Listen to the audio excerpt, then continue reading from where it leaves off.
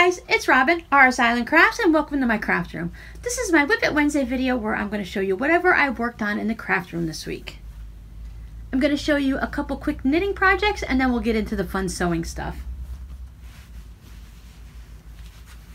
I did finish my dishcloth, the one that I'd started last week. As you can see, I haven't blocked it yet, where it started in the purple corner, and I kind of wanted to see how it would end up looking compared to the week before's, which I still have not blocked yet. But it seems like it doesn't matter which ones are in the corner, that the centers are basically all going to look the same. It's just going to slide it down a little bit. So instead of being right here where the purple was above, where the purple was down here below the center, now it's up here. But look, if you turn it around, it's down below the center too. So yeah, they all looked basically the same no matter where it was. I kind of thought maybe it would change it a little bit depending on how much of each color was in the corner, but they still look the same. I tend to block these either in bulk or when I'm working on a sewing project that I already have the iron all heated up and ready for, but then I just been getting so involved in the sewing projects that these just sit over in the corner and they never get blocked. But it's okay, I will get them blocked. I did start a new one for the week. I've switched it back over to, what is this called? Coral Seas Ombre. This is the sugar and cream. This is one of the ones that was sent to me, the fun kind of basically Florida sea oceany colors. So this has been going along nicely. I mentioned last week that I was going to, after I made my video on last Labor Day, that I was just going to spend the rest of the day knitting on this shawl, the summertime rain shawl or whatever it's called. But as soon as I turned the camera off and I had some lunch, and then I got to thinking, and I had this chore to do, and I had that to do, and other things, so I didn't actually sit down and knit until after 3 o'clock anyways. But last week was one of those weeks that I'd kind of overdone it a few times, so my neck with all the pain and stuff was giving me a bit of a grief. So I did spend a lot of afternoons, I think 3 or 4 of them, just sitting down and knitting anyways. So I did get some time onto this shawl. It is the Summer Rain Shawl by Leah Thibault. It's the one with all the fun little raindrop eyelets. Now this is supposed to be 66 inches wide, so I'm already kind of at that point. Yeah, because I'm starting at one spot and going up, so I'm already at the widest part of 66 inches. So I have to knit it 31 inches high, give or take, because it always depends on your yarn and your gauge and stuff like that. So let's see how much we actually got done this week.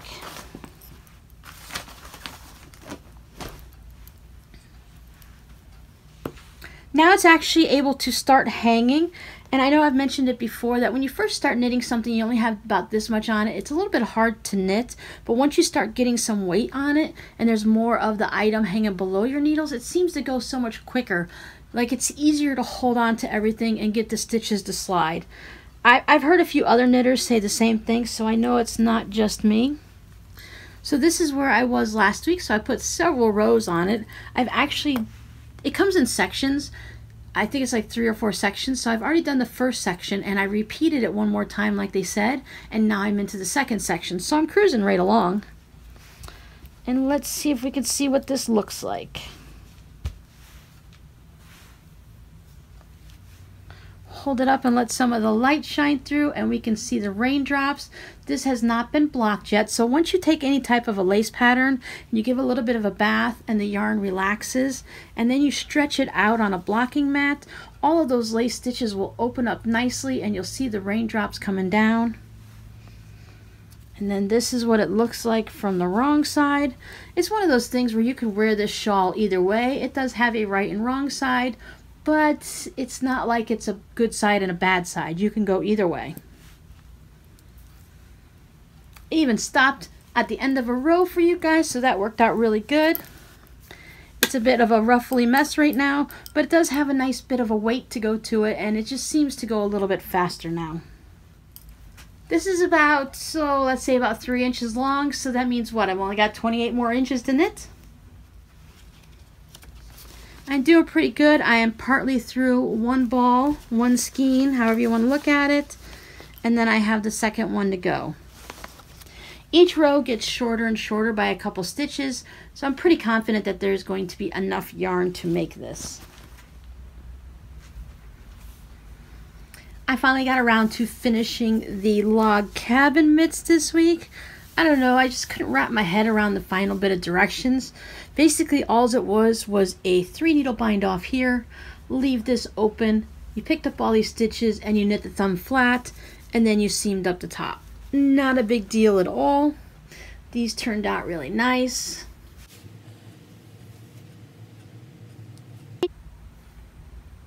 It's nice to finally have these off the needles and to move on to the next project. Okay, let's get into the sewing. Now I'm pretty sure I showed you these blocks last week and maybe they weren't stitched together. This was Friday's sewing project. So I have these stitched together. While I'm not a fan of having my seams pressed open when you have black as your back like that, I do like how colorful it pops through like that.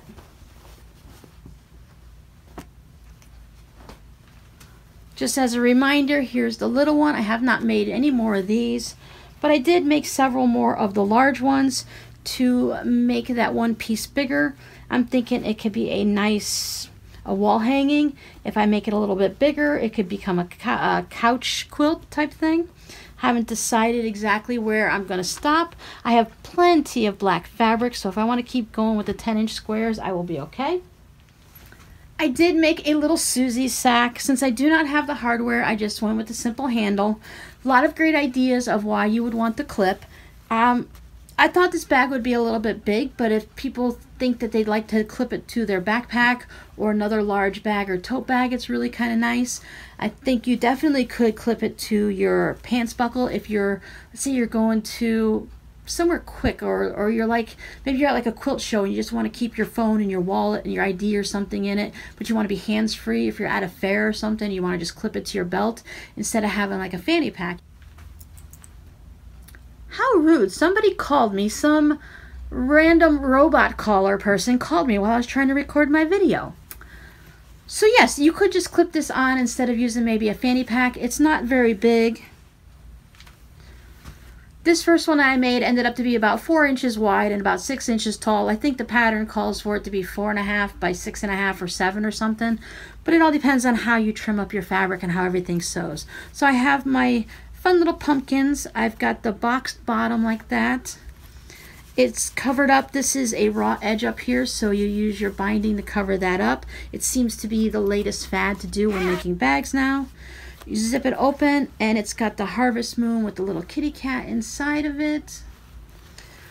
I think that worked out really good. I did cut this specifically to have that. I fussy cut it to have it in there, but I didn't really realize that when you opened it up that it would be right there like that. So that turned out really good. See that little cute cat in there. So I will be making more of these, and I will have to take a trip out to Joann's or Michael's or something to pick up some hardware to test those out. These handles are definitely large enough. I wear a size medium glove. This handle, the opening is from here to here is about 5 1/4, 5.5 inches. So it opens up nice to carry it like that. I think if this was made larger, it would make a nice on-the-go one skein knitting project if you want to put just one ball of yarn and a sock project in there, or maybe a hat project. Depending on how big you make the bag, it could be different things. So I thought that's pretty nice. But as it is, you can use it as a notion pouch. The gusset's about 2 1/4, 2.5 inches. So you can fit a decent amount of stuff in there. You could put some snacks in there to take them on a little hike or on a car ride. A lot of things depending on what you want to do with these, and they fold up nicely. So once I sat down and I read the directions out loud to myself, it actually got a little bit easier. I just followed it line to line to see how it goes, and it worked out pretty good. So yeah, definitely going to make some more of these. And with this one, since there's no actual measurements, I might be able to go ahead and get a video for you guys. Let me make a couple more first to make sure I do completely understand it before I start making it. Or maybe we can just do one together and I'll just figure things out as I go, like I did on a couple videos. Those were kind of fun, weren't they? And since I'm on a bag kick, I also made some selvage bags. I will put a link up down below in the description box to the pattern, to the blog post that I found this on. I did change things up just a little bit, mostly based on size, based on my zipper and everything like that.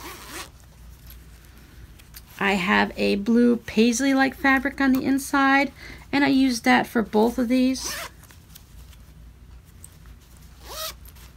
I put my little swirly fabric that I like down here because I was thinking that the blue with the zipper, and then, you know, with the purple with the zipper, that they went okay together. Now these were really fun, and I will definitely be making more of these. Now the dangerous part about making these is you can only make as many as you have the selvage for. Now you're sewing these on a diagonal, so there is a long part here. So you need to have a long piece of selvage unless you want to have some that you just stitch together. But otherwise, the rest of them down here are definitely shorter ones. I do have a mixture of longer selvages and shorter selvages, but I think if you're cutting them off maybe a fat quarter or something, that would work out really well for here. I have a couple other ideas for this style bag, so I think we will definitely be making one of these in the near future. And that's it for the projects this week. I spent a lot of time working on that shawl. It's funny that I only got about this much done, but because it had so many stitches, and it's not a difficult pattern, but you are doing lace and every row is kind of changing, and each section you're mirroring one side to the other. Anyone who's done a shawl similar to this, you know that if you do it on this side, whatever you do at the beginning, you kind of flip it or you match it up exactly on the other side. So each row was something active. There was never a purl back row. You were doing lace or something specific on both rows, so you never had that rest row. So it did take up some time, and as I said, it was so long. I still haven't sat down and timed myself. Maybe I'll do that this week to see how long it actually does take to do a row, because I'd like to get this done soon, so I want to see how many rows I need to do each day and how long it will take me in order to have this done by a certain time limit. I would love to have it done by the end of September, but today is Monday. Well, today's Monday the 9th. So that does give me like 3.5 weeks or so. 2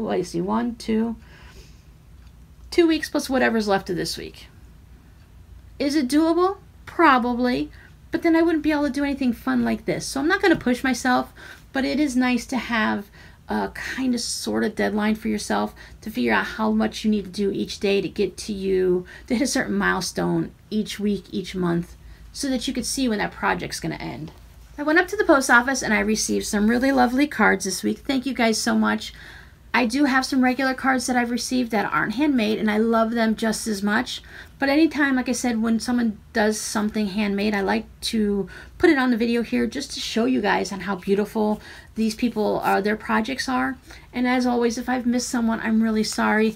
If I haven't shown your card and it's a handmade one and you think I should have received it already and you're wondering if I did, just let me know. I've just been kind of like sticking these in one spot for now until I can decide exactly what I'm going to do with them. If I'm going to put them in a book like I did with my other cards, or if I want to do something special with them. I just haven't decided yet. So if I've missed your card, you think I've missed it, or it hasn't arrived yet, just let me know and I'll go ahead and dig through because let's face it, I didn't put them all in the same spot.